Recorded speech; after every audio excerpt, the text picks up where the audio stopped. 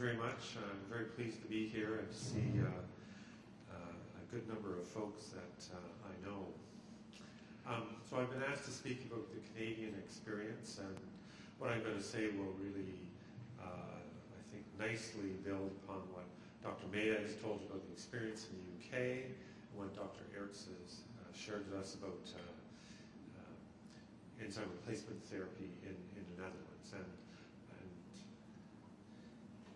And as you'll see, I don't think there's that many differences. So I am required by my university to indicate what relationships I have with industry, which might be some potential source of bias. So I have received funding and consultant fees from Amicus, Genzyme, and Shire, who all happen to be sponsors of this event today. So I'm going to briefly talk about enzyme replacement therapy in Canada, what our guidelines are, how our guideline process works in Canada, because that really has not been made public, because up to now I don't think anyone's been terribly interested.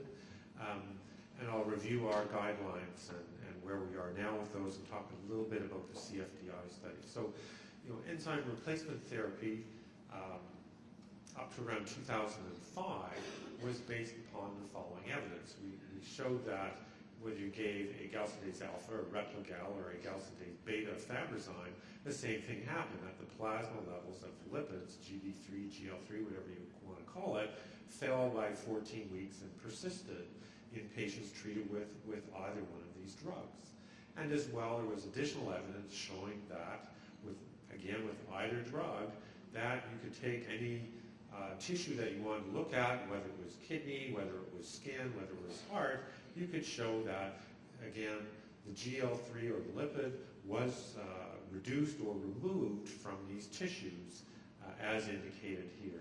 So that was really the knowledge that we had in 2005 when these two drugs were licensed in Canada by Health Canada, and they remain licensed here. So in 2005, we had an expert committee that got together to decide on some guidelines. Who were we going to treat? Who were we not going to treat?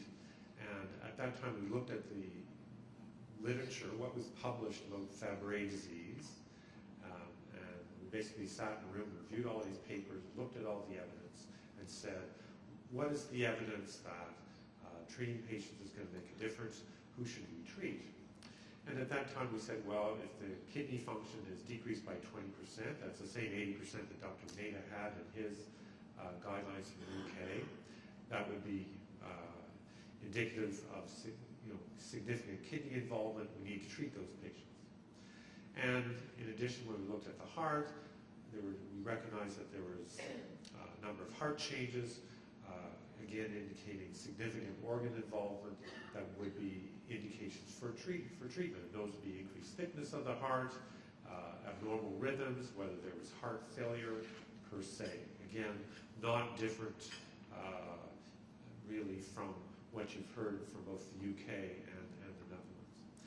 We felt that evidence of stroke and TIAs, mini strokes, what we call transient ischemic attacks, were bad, indicating disease severity. And even though there is no evidence even today that enzyme replacement therapy reduces the incidence of stroke, this is a sign of severe disease, and these patients need to be treated.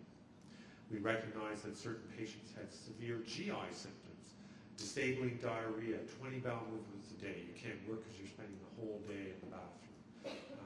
And where these symptoms were unresponsive to more conservative measures, a variety of drugs. Dr. Mehta has outlined some of these other adjunctive therapies that patients with Fabry disease may need to have. Where these patients didn't respond to other types of therapy, there was evidence that their GI symptoms would respond. And so we felt that this was also an important indication for treatment. And lastly, pain. This is neuropathic pain. It's very uncomfortable, unpleasant, doesn't respond to other types of treatment very well, but we know that it can be reduced to a certain extent by use of enzyme replacement therapy. So we felt that this was also important. So those were the 5 indications that we felt were important to to treat for Fabry disease in 2005.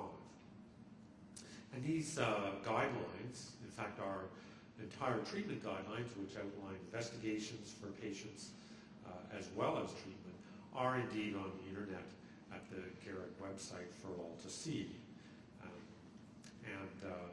And our management guidelines, investigations, and so forth are in fact extremely similar to what Dr. Mehta has already nicely outlined for you. In fact, I would say that there's a few investigations that are done in the UK that we don't do in Canada, so we're probably not quite as rigorous as the UK group.